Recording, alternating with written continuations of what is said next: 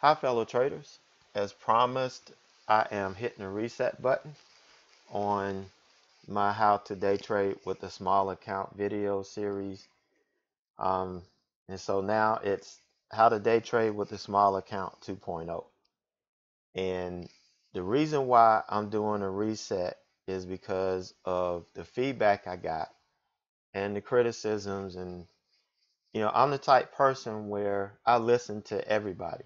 It could be negative, it could be positive, it doesn't matter. I take it all in because that's the only way that I feel that a person can move from being average to being good, and then from being good to being great, and then from being great to being phenomenal. And I want to continue to get better and continue to grow as long as I live. And that's my focus. So I take everything seriously, and I decided that I was inconsistent. I wasn't living up to the promise of the focus I was supposed to put onto this. So I decided to just take the fourth quarter, start at the fourth quarter, and reset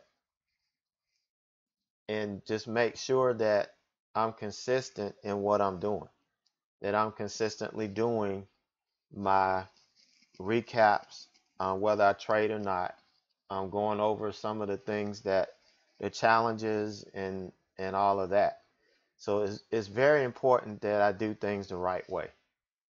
So that's why I'm hitting the reset button.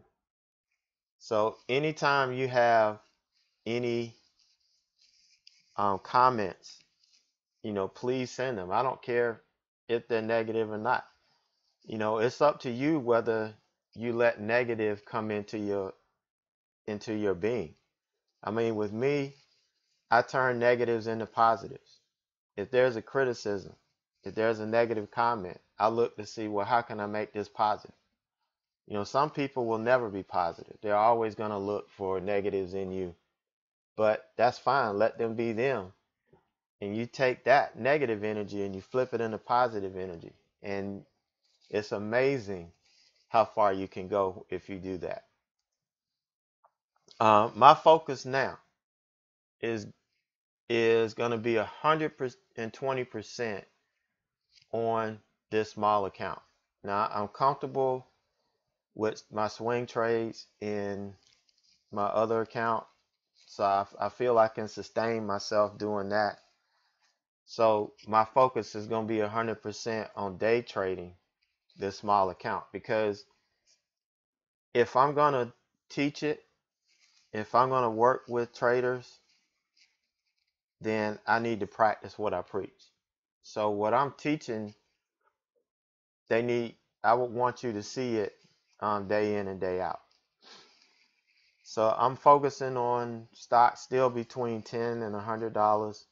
Now, yeah, if I get a $6, $7, $8 stock that has massive range and that's tradable to me, then yeah, I'll probably take it.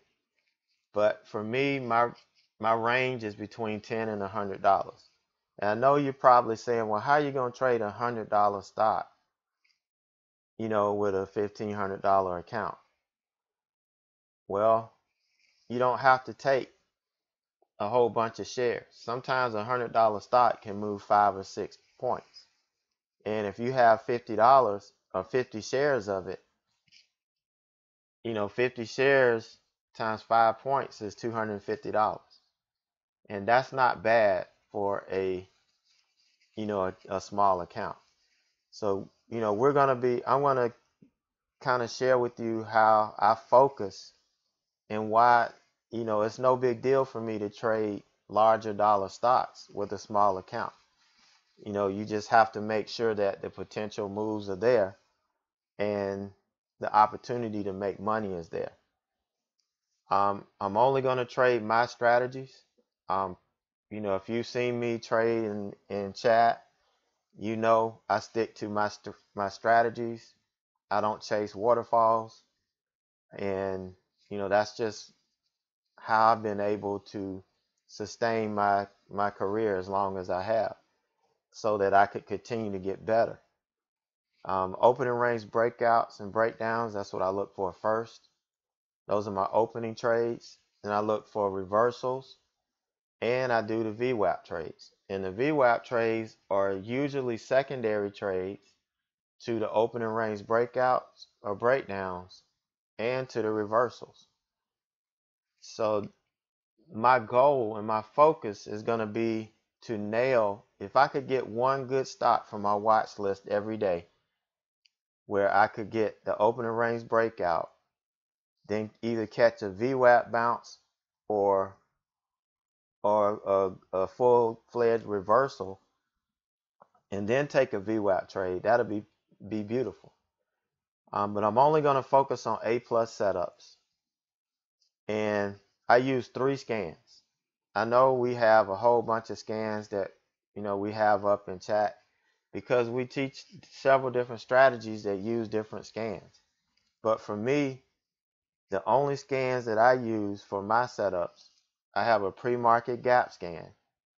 I have the opening range breakout or breakdown scan, which I don't use every day. The only time I use that scan exclusively is if I do not have a watch list, meaning nothing hit my scans that was worth trading before 9 o'clock.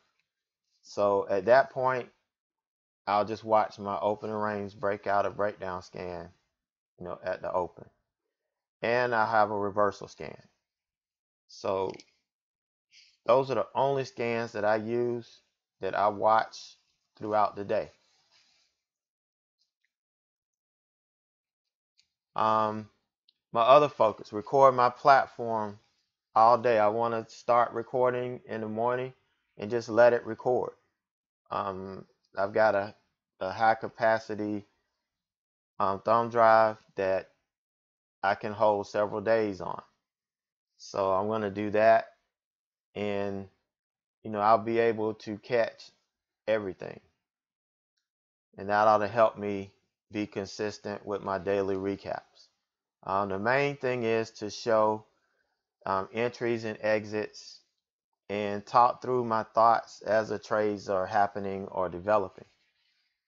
And, edit that at the end of the day and try to post it. Now, yeah, some days there are things going on and I won't have time to do it, but it will be a lot more consistent than what it was in the past. That was one of the criticisms was, this was a secondary thought, and, if I had time, I did it. If not, this really wasn't my focus. And it's hard for people that are trying to follow me and trying to learn from me to, not be consistent. And I preach consistency, and I believe that there's power in consistency. So if I preach it, I need to be it. So my focus is to really be consistent. Now here's a snapshot of what my account is now. I took out $1,500, and I left this in because my fees haven't come out for last month. So Monday, I'm expecting Monday morning all of my fees to have come out, and I'm not sure how much all of that's going to be. So we'll probably end up a little bit over $1,500, but I didn't want to do what I did the last time and not have enough in there, and then it starts out below. But anything between $1,500 and $2,000, I think will pretty much give the same effect. And I firmly believe, I know SureTrader, you can start with $500, but that's not going to work. I feel that you need to have at least $1,500 in your account, at least, before you start trying to trade live. $2,500 is ideal, but $1,500, is the minimum. And that's where I started. Like I said, I had trouble. I had to refund this thing 4 or 5 times when I first started. But that's because I didn't start with the right education, and the things just, I didn't have my stuff together. All right, so my tools. My broker is SureTrader. That's the best option if you're going to be below $25,000. I know they're offshore. A lot of people have problems with that. But if you look at, and I was pleasantly surprised when I went to wire out my money, was that they changed the bank that they wire money to and from. You know, right now it's Citibank in here in the United States. I think when I wired in the first time, it was to some bank in China or somewhere. But you know, I was pleasantly surprised, and I got my money pretty quick when I took out the $1,500. It was like the next day I had it in my account. But I think a lot of that too has to deal with your bank as to how quick or how slow, you know, you get your money. I'm not sure about the credit card deposits anymore. I think they had a problem with it, and they shut that down. I think there's a fraud issue going on with that. So, but wiring, I know it costs 40 bucks. That's just the cost of doing business. You know, it's just like people that may not have good credit. You know, to get a loan, it's going to cost them more. And because we don't have $25,000 and we're trying to get started in this, it's going to cost us more. And we're going to have our hands tied a little bit more. So it's going to be frustrating. But once you accept it and you understand the limitations and the restrictions that you have to work within, it's a whole lot better than trying to do 3-day trades a week. I mean, a whole lot better. So if you manage it right. Now, yeah, if you manage it wrong, it's not going to work for you. And a lot of the negative feedback that we see on SureTrader is because there are people that got in that really didn't know what they were doing, lost all their money, couldn't figure it out, weren't educated, and so they're going to gripe about it. They're going to blame everybody else but themselves. But I've worked with SureTrader for 2.5, almost 3 years now, going on 3 years. And the little problems that I have had have been fixed. And, you know, and the problems I had, I realized once I read what the policy was, I realized that I didn't read it and I didn't know what the hell I was doing. And that's why I gave up some extra money. So, you know, we will be using SureTrader, and any problems I have, you know, I will share them just like I did the last time.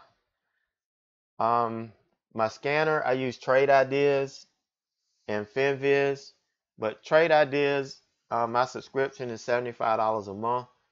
There's nothing else out there that I feel as good as Trade Ideas. Nothing. As far as getting you the stocks and getting them on time and the filters that you can put in, there's so much you can do with Trade Ideas. I think I've only scratched 10% of the surface with it. FinViz is free, but it won't scan live, it won't continuously feed you live data. I think they update every 15 minutes, and then you have to refresh your screen to really get any updates.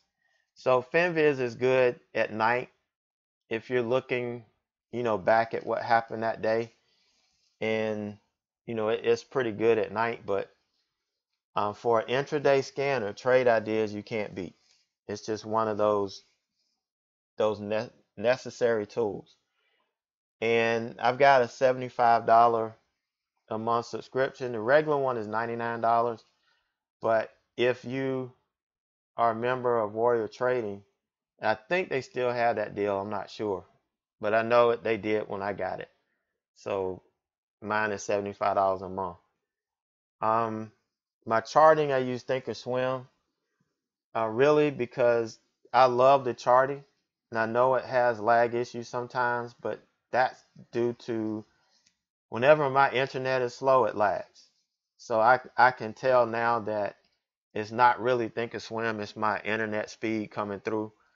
And because the speed changes, I can look at it now and I can have awesome speed, but then in a couple of hours my internet speed could be so slow that everything is lagging, and there's nothing wrong with Thinkorswim. It's just my network speed. So what I did, I've spent some money and upgraded it, and I've got probably the best and the fastest modems that I can use, and I've got it hardwired onto my computer, so I'm not using wireless.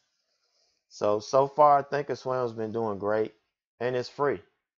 I love the charting. They have all of the studies. They have more studies than you can ever dream of.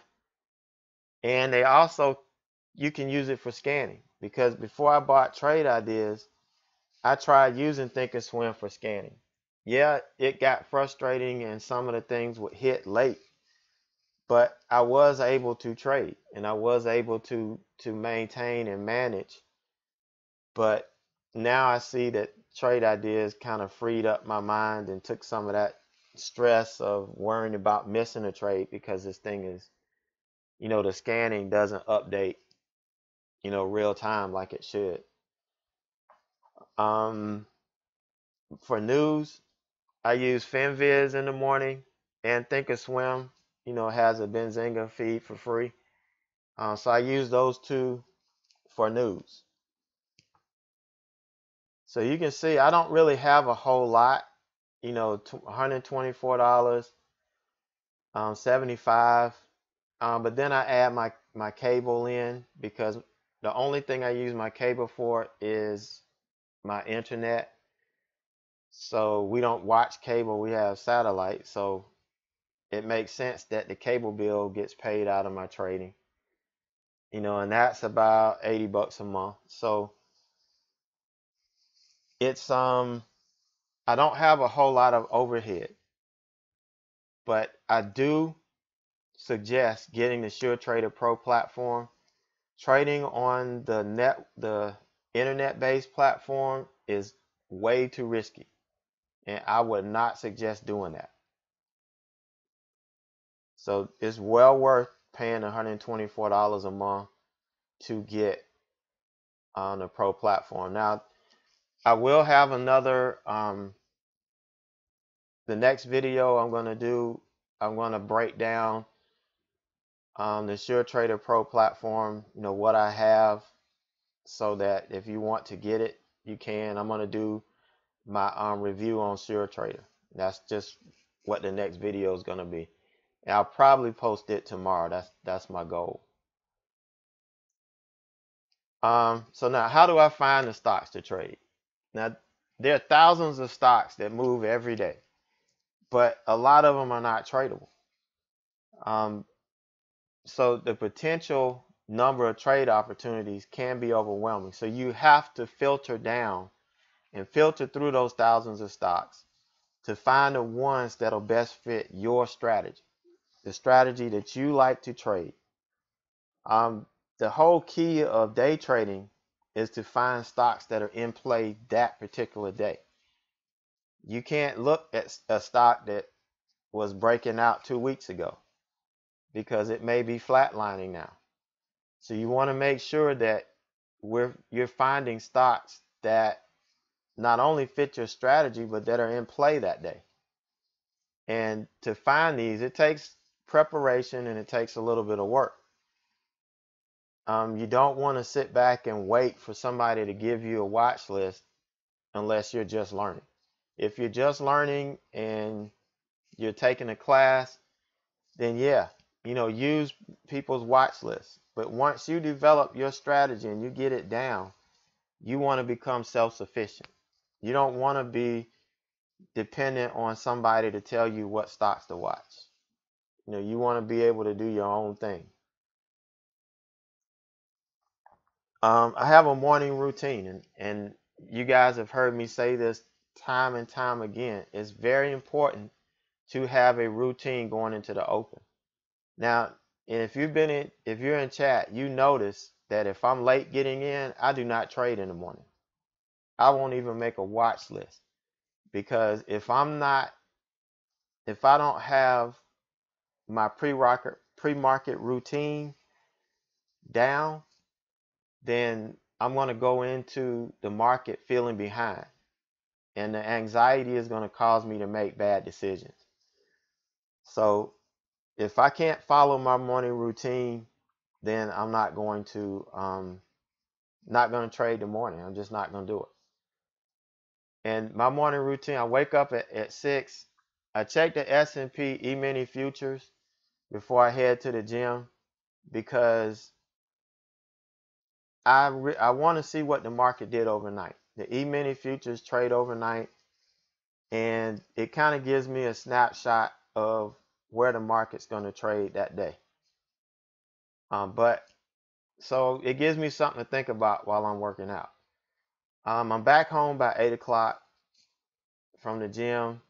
I'll eat breakfast, and about 8:15 or so, sometimes I'm cooking it, and I'm logging in while I'm cooking, because I have my platform is on wheels. I can roll it all throughout the house. So depending on what room I want to be in that day, that's where I can roll my platform to. But I'm logging into my trade ideas and Thinkorswim, and I'm starting to build my watch list. So sometimes I'm eating breakfast while I'm building my watch list. But from 9 o'clock to 9:30, I'm going to track the stocks that make my watch list. If it doesn't get on my watch list by 9, I don't even look at it. I'm not going to look at it to trade the opening range breakout. Now, if it hits my scan after 9 and it looks good, I'll put it on my watch list, and I will look to trade the secondary trade, either the pullback or a VWAP trade off of it. But I will not trade the opening range breakout, because I would not have enough time to feel the pulse of the stock. Even though it's pre-market and it doesn't have as much volume, how it trades pre-market really gives me an idea and a feeling of what it's going to do when it opens. And I like to spend that first 30 minutes going through that stock. Okay, I use Trade Ideas again to scan pre-market for the gappers. I'm looking for stocks between $10 and $100. Stocks that have gapped up at least 4%, gapped up or down at least 4%, or gapped up or down $1. Now, some stocks will move $1 and only be up 2% or down 2%. But either way, that's what I'm looking at. I like the pre-market volume to be above 50K. It won't hit my scan unless it hits 50K. And the ATR, I have changed this. I like it to be at least $1. Those I'll focus on first. But if I can't find any, I will take some that's, anywhere from 50 to 75 cents. Less than 50 cent average true range, I, won't even look at. And the float, I like to see them less than 500 million. I know less than 100 million is low float stocks, but I'm not looking for these low float runners. That's not my trading style. I'm looking for more trend following stocks. So anything less than 500 million, is going to be good with me. Once I get the candidates, I vet them using FinViz and Thinkorswim. FinViz, I can quickly look at the news highlights, and I can look at the average volume quickly. I can look at the analysis rating, the analyst ratings. If that changed, I can quickly look at that. And Thinkorswim, I can look at the news too on Thinkorswim, but I use it to do my daily chart analysis. I find the support and resistance, and I identify windows of opportunity. So this tells me whether my stock is tradable or not. And once it's proven to be tradable, it makes my watch list. All right, my final preparation, I had a watch list complete by 9. I'm only focusing on 1 to 3 stocks. I'm watching price action into the open.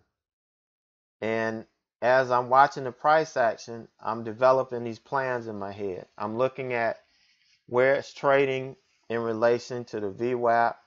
to the daily support and resistance levels to where it's trading related to the pre-market high or pre-market low. And I start developing trading plans for it so that if I get the 5-minute open range breakout, this is going to be my first profit target. This is my ultimate profit target. Or if I get the breakdown, the same way. Now, if I don't get a watch list, and that happened a couple times last week, I will just wait and watch the 5-minute open range breakout scan. I do have a scan that looks for stocks that are breaking their 5-minute open range high or low. And I can, kind of quickly look at that to see if there's a setup that I really like. Then the reversal scans, I shift to them after 10 o'clock. And the rest of the day will be either reversals or secondary VWAP trades. And that's, my day. It's very simple, it's very focused, and very straightforward. When you start focusing on too many things and chasing too many things, you tend not to be very profitable. All right, and here's some free resources. Thinkorswim, they have proprietary scans for morning gappers. I can show you those if you want to get with me. Just shoot me an email or something. I can tell you where to find those. They may be a little tricky to find at first, but once I work you through it, then you'll be able to find it every day. NASDAQ.com and the StockMarketWatch.com. If you don't have a live scanner and you want to look for the pre-market stocks that gapped up, those are two free resources that you can use in addition to FinViz. Here's my contact information. My website, my blog, Twitter. I've got email, ed@warriortrading.com, averagejoetrader@gmail.com. Or if you're in Warrior Trading Chat, you can always PM me. I'm there most of the time. Every now and then I'll step out to grab something to eat, or I might have to walk outside and blow off some steam. But, for the most part, I'm there all day long.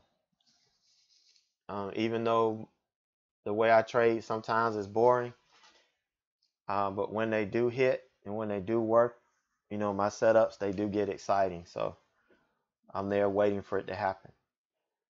So again, I want to apologize to everybody that, was looking for something more consistent when I first started it. My goal is to provide that this time. I'm not going to go backwards on it. If I blow up, then I'll refund it and we'll start over again. Because I'm going to tell you, it is not easy. It is so much easier trading my other account than it is trading this account, which is probably why I kept navigating to it, because this was so difficult. But it is difficult. It's not easy, but it's going to take sticking to your process, sticking to my setups, and only taking the A+ setups. If it's sitting on my hands for one day here and a day there, then that's what has to happen. That's what I had to do when I grew my account. There were many days where I didn't take a trade at all. But the days that I took a trade, turned out real well. So we're going to be back in the saddle. Again, tomorrow, look for my Sure Trader video. I'm going to knock that one out. And we'll see where we go from there. So I hope to see everybody in chat, that's in chat. And if you know anybody that can benefit from following this, let me know. Let them know. Tell them where to find me. It's going to be on my YouTube channel. And let them know. I'm going to try to make a designation so that you know which ones are starting from October 1st. So, just spread the word for me, and we try to get as many people going on this as possible. So until next time, have a great day, a great Saturday, and we'll see you in the market.